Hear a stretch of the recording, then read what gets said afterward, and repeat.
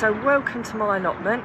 It's the beginning of December. I'm going to take you for a little tour around the allotment to show you what I've been up to and what I'm planning to do. Unfortunately, I think I've got something called Allium leaf miner on my leeks, which is a little bit of a blow. So I'm going to tell you a little bit more about that towards the end, and what you can do and the options that are available to you. Now, if you've not already subscribed to my channel, if you could please do so, because you'll get lots of helpful hints and tips all throughout the year from my allotment, my home garden, and also my home kitchen. Now, one of the jobs I've been doing is I've been pruning my trees. So that's a job. We've actually got quite a lot done over the last few weeks. We came up here and spent a good few hours up here tidying up, pruning, getting ready for next year. So really chuffed that we've got those trees pruned. If you've not already done that, then that's a job that you can definitely be getting on with. So as we move down, so we've started to tidy up the blackberries up there, but we haven't completely finished. But as you can see, my fruit cage area definitely needs a little bit of work. In particular, the cage itself isn't really up to much. In fact, this side's not so bad, but the other side, very, very falling apart. So that's going to be a lot of work for me during the winter. I'm not exactly sure whether I'm going to get it all done, but I'm going to get what I can done. Like with most things on the allotment, there's always plenty to be done, even in the winter. So I've tidied up all my fruit bushes. So if you've not done things like your blackcurrants and your gooseberries, now's a really good time to do that. I am going to be mulching around these, but I haven't got round to that yet. Again, one job at a time, but at least I've got the pruning done, which is really, really important, so the plants grow healthily next year. My broccoli, which has served me so well, I can't believe, I think finally reached its end, and I decided to dig it up and clear it, ready for next year. But honestly, it's the best broccoli I've ever had.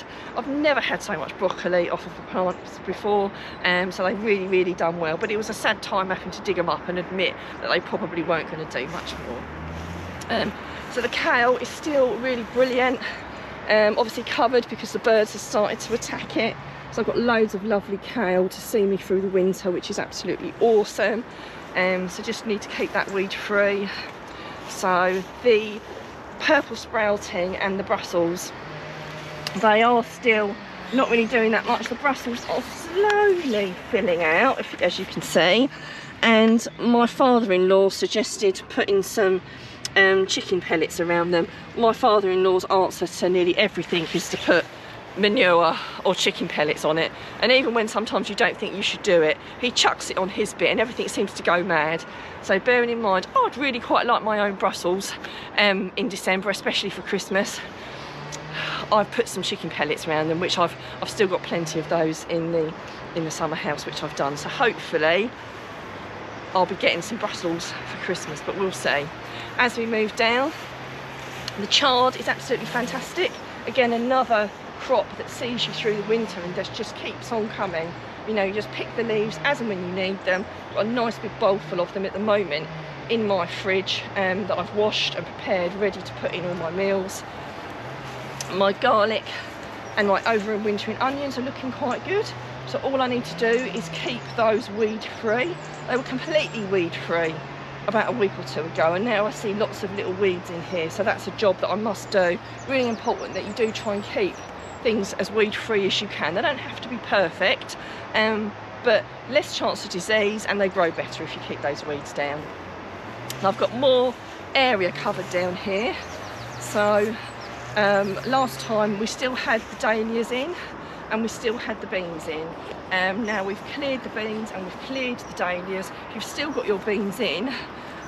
What I do is you don't dig the roots out because they put nitrogen back into the soil. So I'll definitely be planting my cabbages or any form of brassicas where my beans were, because they need lots of nitrogen and it's just a natural way of getting it back in the soil. So all I've done is I've just cut them off at the ground, pulled out the weeds as best I can, because obviously I don't want to pull the roots out, to naturally put some nutrition back into the soil.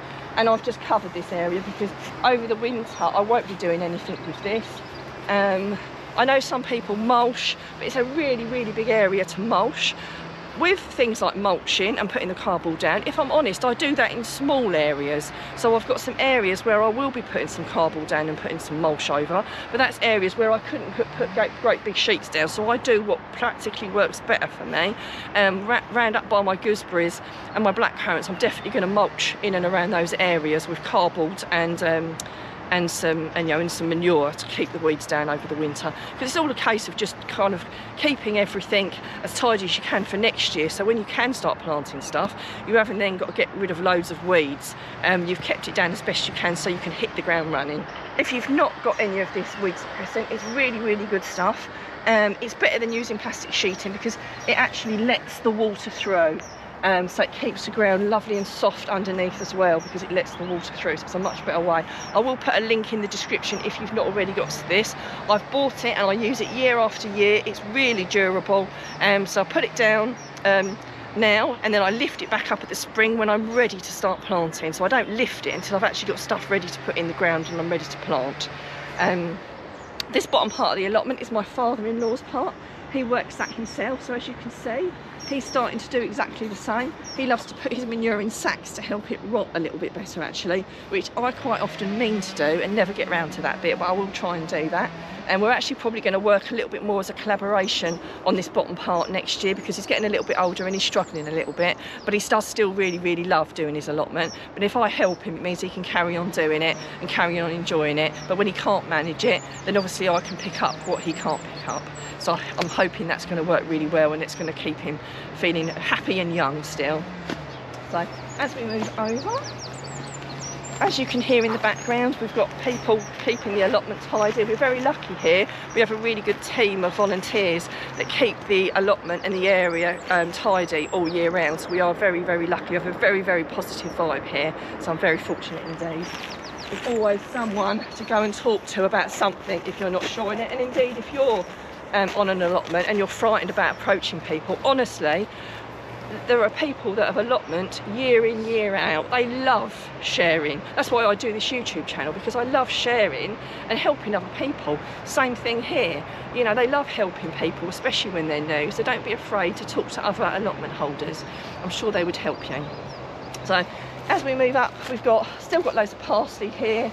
My carrots, funny story about my carrots, I pretty much dismissed them and thought they were a complete disaster, because when I was digging them earlier on in the season they were really tiny. Well, because I don't like digging things up and without giving them a fair go, I've left them in, and actually the last time I dug some carrots, they still weren't the best carrots I've ever had, I'm not going to lie, but they'd actually really all swelled out. So if you're in the same position as me and your carrots aren't quite as big as you would hope they were going to be, it is still worth leaving them in to see what will happen, because at the end of the day, what else are you going to do with that space between now and the spring? Nothing.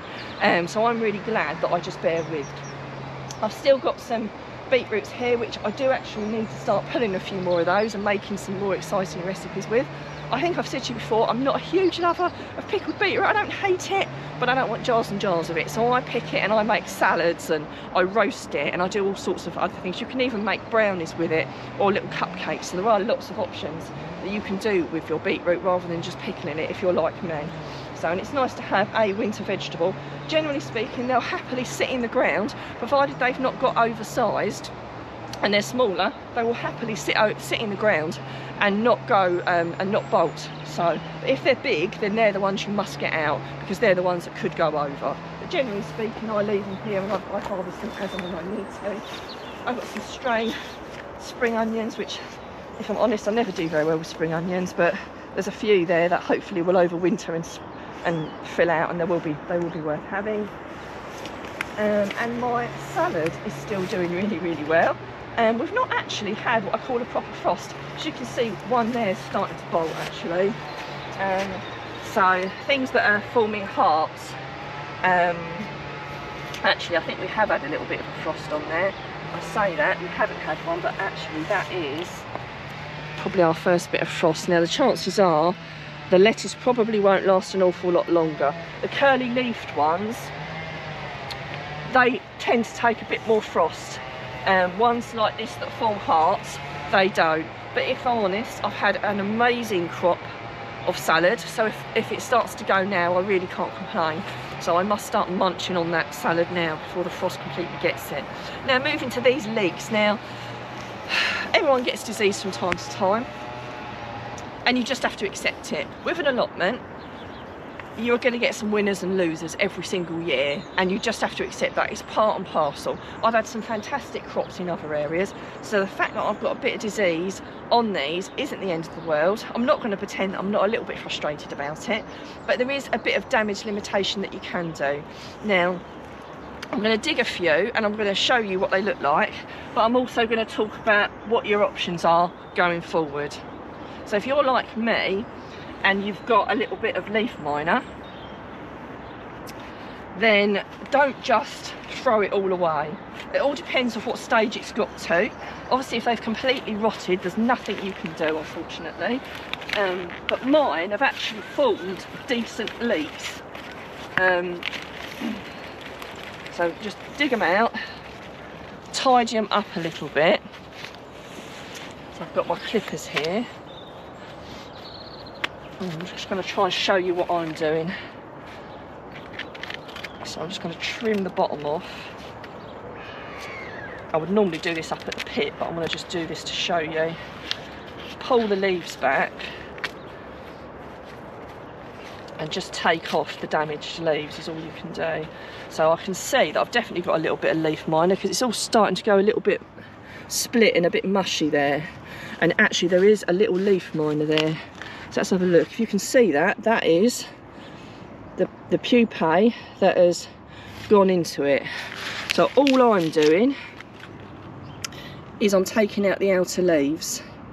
So although I don't want to eat the outside of this leek, because it's obviously been burrowed into and it's gone a bit icky, what I'm doing is I'm taking off the outer leaves. So I'm going to chop the top off. I'm removing all the outer leaves until I get down to a bit that isn't damaged, basically. So obviously I'll take these home, I'll give them a thorough wash. So as you can see, this isn't as big a leek as I was hoping for, I'm not going to lie. What we dug out was obviously bigger and we've lost some of the outer leaves, but mine at the moment, if I take off some of the outer leaves, give them a good wash, they're still all perfectly good eating. So what I will have to do, because my concern is they're not going to, normally I just dig a few each week and I don't rush to eat them, but because they've got this in them, I'm going to be eating them a little bit quicker, if I'm honest. I mean, I could dig them all, chop them up and freeze them. I'm not going to do that because I actually haven't got that much freezer space, to be fair. So you could do that, but I'm just going to be eating them a little bit quicker and just accept, rather than them lasting me through till February or March, I might have finished them off by the end of January a little bit more. So if you've got a little bit of leaf miner and it's only, if it's not damaged too much, you can still eat them. Now what am I going to do next year? Well, what am I going to do next year? The temptation is not to grow them. I've done a little bit of research on the RHS website. Now, Allium leaf miner, they say, has only been around since about 2002. So it's a relatively new thing. It's not been going for years and years in this country. So they advise not to plant it in the same area as you would normally plant. Well, I normally do a crop rotation anyway, because some of the pupae, and you know, they can be in the ground and they're more likely to attack the crop the following year. So definitely crop rotation.